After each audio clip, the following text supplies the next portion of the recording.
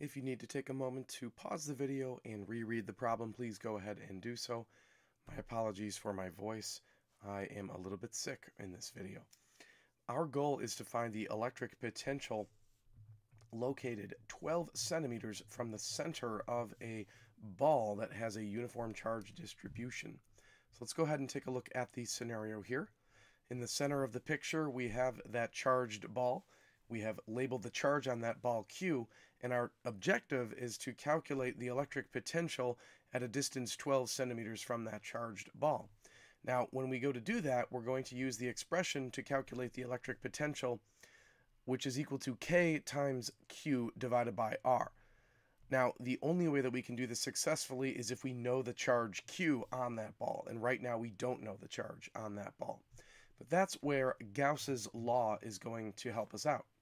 Gauss's law, as you may recall from an earlier chapter, tells us that the electric flux that's passing through that purple Gaussian sphere would equal the charge enclosed by the purple Gaussian sphere. Notice that the charge enclosed by the Gaussian sphere is that orange charge marked Q, divided by a fundamental constant. So if we multiply both sides of this equation by that fundamental constant, then we would have the constant times the electric flux through the Gaussian surface is equal to Q.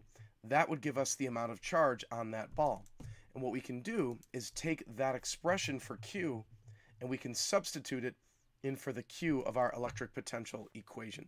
So let's go ahead and do that.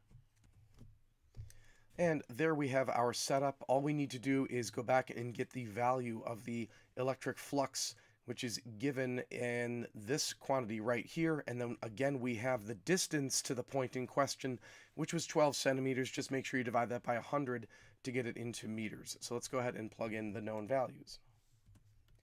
And when you punch that into your calculator and you simplify it, you're going to get a value of approximately 3.71 times 10 to the power of 4. This is an electric potential, so the fundamental unit here is in volts, and this is the correct answer to the question.